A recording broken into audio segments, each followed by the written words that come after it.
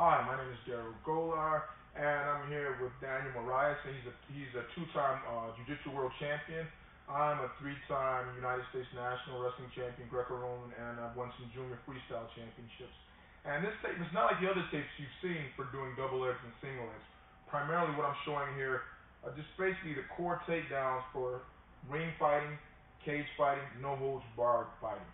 I mean, you can do double legs, you can do single legs, but there really are only a few that work, I believe, in the octagon and in the ring, because the ones I've been showing here, top team, we've been very successful with doing just these couple few. So I'm basically showing from different distances.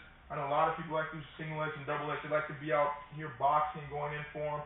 Some people like to do them in close. Some people like to do them in from the clinch. Some people would like to be able to do double legs from here, or from the clinch, and they don't know how. So that's what this tape is for. And even against the cage, we got them over here, we're against the cage, and right here, they don't know what to do. Here you can still do those same two basic takedowns, and honestly, there's only a couple ways to do them. And that's what this tape is going to show you today. Okay, the first thing I'm going to start with is the double leg takedown. The reason I'm going to start with that is because basically in no holds barred fighting, the double leg is a freebie. Remember when wrestlers first started in the octagon, the thing they were doing that was shocking everybody was coming out shooting double legs. Because if I come out in a wrestling match and the guy's standing basically like this, he's giving me a freebie. It's almost like if I come out to wrestle, I'm much like this guy's like this, I'm going to do a double leg because he's giving it to me. Same thing in no holds barred fighting. The wrestlers came into the octagon and into the ring, and guys are like this and go, wow, look at this leg, it's a freebie. So the thing about the double leg takedown is not just charging right in for the legs. The thing I want to do is I'm right here, I'm ready to box, I'm protecting my chin. I want to change levels first, and we change levels by going right here. Okay? I'm not doing this, I'm not doing this. I'm going straight down so I can see. When I do a double leg, I want to see him at all times. If he moves, if he goes to kick me, I want to be able to go down. And also, if I get in a little trouble, I want to be able to come out. If I'm just doing this, I can't see what happens. I'm doing like this, I'm getting knee and everything else. But from right here, and I change levels, and then I go straight in, knee, dragging this leg to here, pulling to right here, I'm fine. Okay? From right here, if he falls down, I get to take down, fine. But if he falls right here, what I want to do is I want to drive this way. I want to use my head tight against his hip. I want to pick this leg up and just drive to right here. Okay? From right here, the thing I want to do is I just want to drive and take him down. Right here. Okay? Then I cover and punch.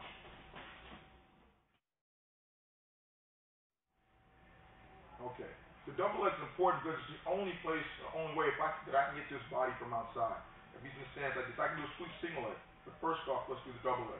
And the most important thing is, like I said, changing levels and then penetrating. So once I change levels, I'm just dropping it here.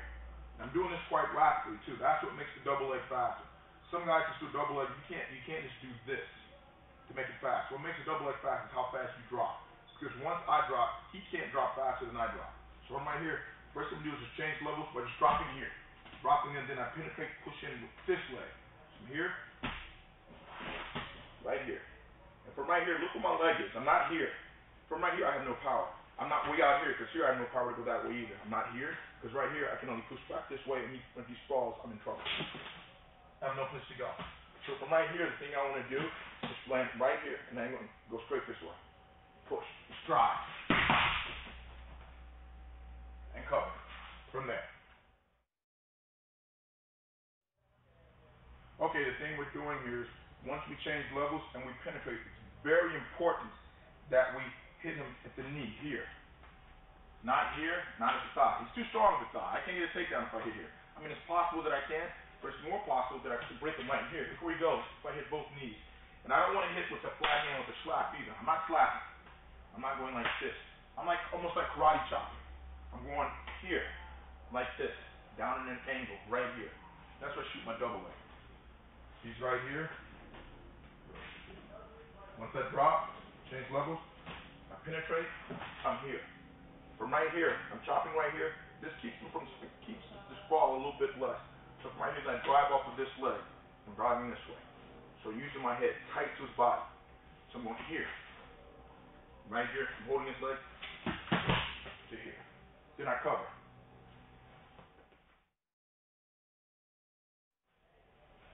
right? Another important thing about the double leg is, say I do shoot and he does sprawl. If I shoot, I'm dropping in right here, drop in, and he sprawls. I'm coming in for the double leg, and he sprawls. Okay? The first thing I want to do is I want to keep my head out. Sometimes your head will be in. It'll be right here. So the most important thing from here is to try to pop your head out and bring your leg up to here. From here, I do the same thing I did on my feet. I drive with my head, using my head tight to the block to here.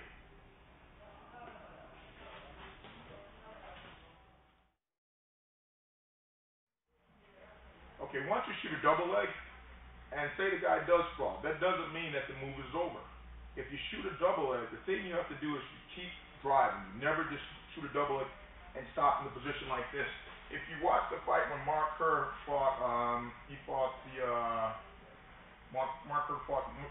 last fight in Pride, when he shot it, that's what got him in trouble. He shot it on Heath Herring. He shot the double leg and he just sat here. When he sat here, Heath was able to kick him in his head a couple times. But if the guy's down on his knees and say I sprawl in, if I just sit in here like this and don't move, he can knee me in the head. That's why I tell my guys, when you shoot in right here, the first thing you do, the most important thing you do is you drive and you keep driving. You start pushing. You don't stop. You keep moving, and you try to pop your head out. When Mark Kerr shot in, he stayed right here and left his head in. He got kneed with this knee right here. Boom. Few good times and it was over. So the thing I want to do, even if my head is still trapped up under, I still want to keep driving. If I keep driving, you can't knee me. Drive, pop my head out. Once my head is out, I keep it tight to his hip. I bring my leg up. I have to bring it to here. It's easy to do. Just bring it right up, and from right here, I'm looking up the ceiling. I'm not looking down. I'm looking up as high as I can. If I can see the ceiling, that's even better, because I'm bullying my neck. The higher I look, the stronger my neck is. So from here, I just drive, using both hands, still karate chops in here, pulling them in, and I just drive. Okay?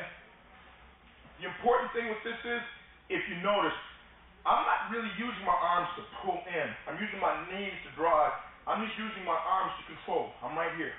Just using my arms to control. I'm not trying to pull them in. That's impossible. His legs are too strong. You don't want to do that. Only thing you want to do is keep right in here and just drive. And keep moving to here and dump them over. Okay?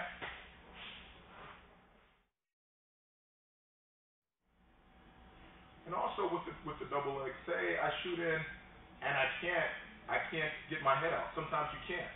If you saw when Mario Sperry fought Igor Bolchanchin, what he did was he couldn't get his head out from the double leg. So what he did was he kept driving. He switched off to a single leg. So that's what we're going to do now. I'm going to shoot in the double leg. He's going to sprawl. I'm going to change off to a single leg if I can't get my head out. So I'm right here. We're fighting. I'm changing levels quickly. I'm coming in to the double leg. He sprawls. My head is caught under. From right here, I keep moving forward, and I take this hand right here, and I plant it. It's important that I plant this hand, because if I don't plant this hand, he can keep moving. So I plant the hand right here, so my opponent can't move anymore. And then what I do is I reach across, I grab my own wrist on this side. So basically where I'm in here right now is, I'm under here with this hand on the mat. This hand right here, I'm grabbing my own wrist. So he's right here, I place this hand on the mat, I grab my own wrist. Now I want the tripod up. It's very important that I tripod right here. I have to. Now what I want to do is, I want to use this shoulder, drive my shoulder right here into his thigh. Okay? From right here, a circle, drive my shoulder into his thigh, breaking him down to here. Then I cover. Okay? So we'll do that one more time. Okay. He's right here. When I shoot the double leg, he's going to sprawl. My head's going to be caught under him. So I just plant. I keep driving, I plant. I'm coming around. Say he stands up. When I get ready, he starts to stand. I just come up with him. I come up with him. Okay? And then cover again.